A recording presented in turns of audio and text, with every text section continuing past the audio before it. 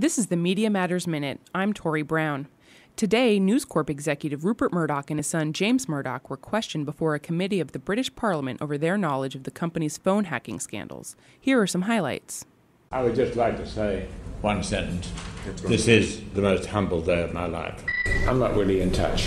I've got to tell you that I spend if there's an editor that I spend most time with, is with the editor of the Wall Street Journal. And because I'm in the same building. But to say that we're hands off is wrong. I work a 10 or 12-hour day. Mr. Murdoch, do you accept that ultimately you are responsible for this whole fiasco? No. You're not responsible. Who is responsible? The people that I trusted to run it, and then maybe the people they trusted.